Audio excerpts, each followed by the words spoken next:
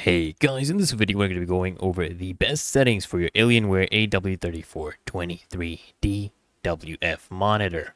Okay, we're going to optimize this step by step. So first things first, we're going to do is you want to access the OSD menu. So all you need to do is press the joystick button at the back of your monitor to bring up the on-screen display menu. All right, and then what you're going to do is navigate to the preset modes and select creator mode if you want accurate colors, or FPS mode for that gaming performance. Or if you want a general use, what you can do is you can set this to standard mode. And then the brightness and contrast, you want to set brightness to 75. This will, usually for daytime use, you set it to 75. Or if you are in a dimly lit room, you can reduce this to 50. And contrast, you want to keep it at 75, which will give you an optimal balance. And you also want to enable HDR. If you're using an HDR compatible device, just go to the display settings and enable HDR mode.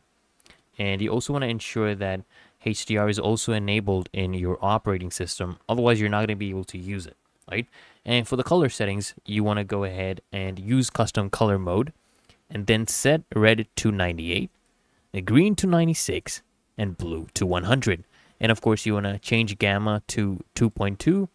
This will give you standard tone mapping.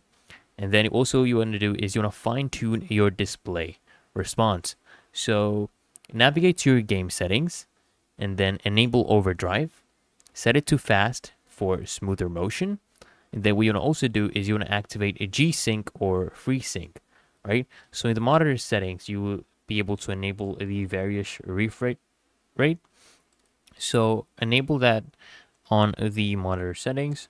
So what this basically does, guys, it gives you a tier-free gaming experience. So if you are using NVIDIA, use a G-Sync. If you're using AMD, you want to enable a FreeSync, right? And then what you want to also do, guys, you want to adjust your refresh rate to 165 Hertz through your system's display settings. This will be giving you those fluid visuals. And you also want to use Alien FX lighting to match your room setup and also reduce eye strain. After tweaking all your settings, guys, of course, you want to exit the menu and you want to save all your settings. And it's really that easy and simple, guys.